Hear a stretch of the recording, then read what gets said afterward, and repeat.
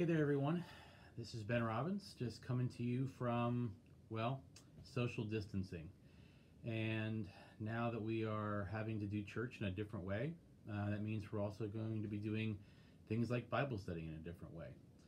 So, normally at this time, at least on today, we'd be having an AMOS Bible study this evening, and we will be having Sunday school in a few days and worship in a few days.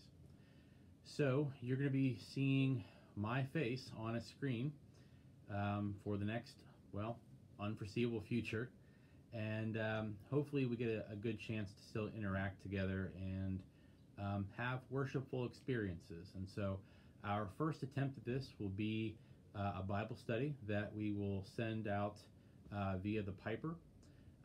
What I do here this afternoon will also have a written copy, so if there's someone who is, let's say, less inclined to be up on social media types of things, you can share that with them and they can read it, or print it out and they can read it.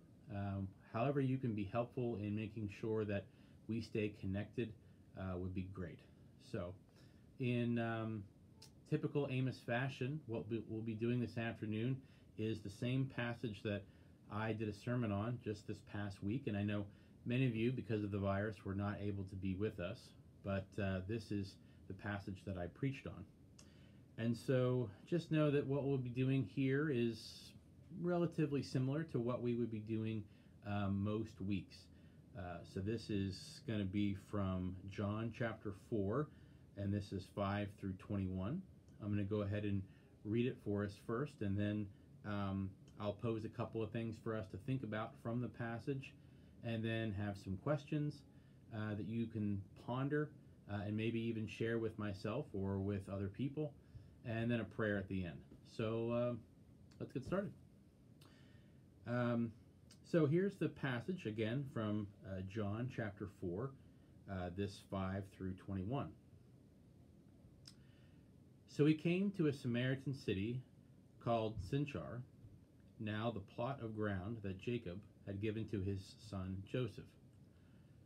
Jacob's well was there, and Jesus, tired by his journey, was sitting by the well, and it was about noon. A Samaritan woman came to draw water, and Jesus said to her, "Give me a drink." His disciples had gone to the city to buy food.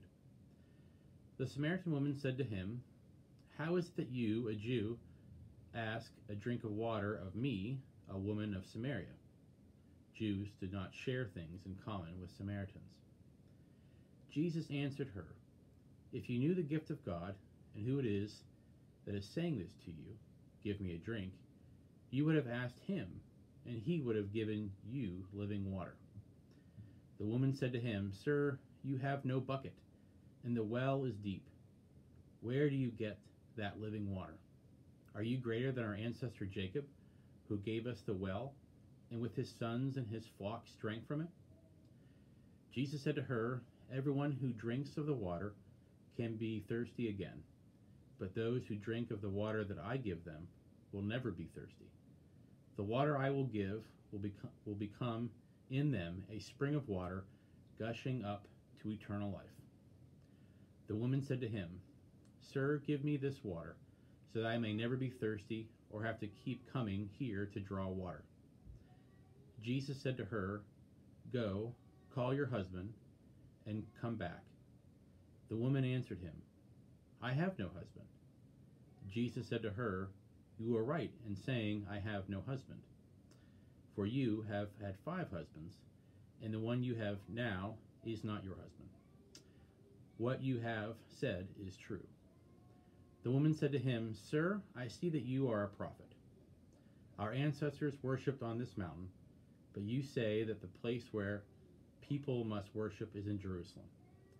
Jesus said to her, "Woman, believe me, the hour is coming when you will worship the Father neither on the mountain nor in Jerusalem."